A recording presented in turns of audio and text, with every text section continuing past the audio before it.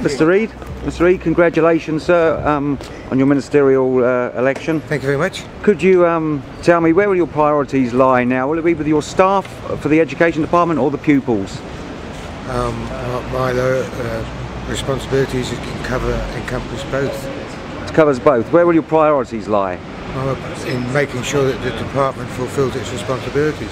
Okay, will you be looking to suspend any civil servants that might have a disclosure of this a notice of disclosure served against them?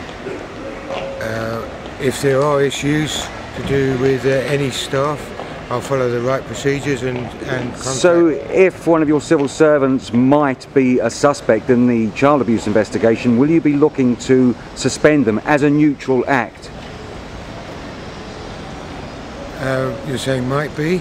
Yeah, if you were to find out one of your... I believe in people being innocent until they're proven guilty. Yeah, that's quite correct. So insofar as obviously if someone has caused an offence, whether it be in our department, anywhere in the department, then obviously they will need to be dealt with in the right manner. So if somebody was a suspect in the child abuse investigation, as a neutral act, would you be ready to suspend them? You can't, if they're suspect, it means that they are classed as innocent. Surely. Yes, that's right. So that would be a neutral act to suspend them, wouldn't it? I know, I can't say that. You can't say it would be a neutral act to suspend them? Well, no, because then it would mean I could suspend all the staff. But because you could suggest that they're considered innocent or they're guilty before any judgment is made. So if I absolutely, I will tell you this one thing alone.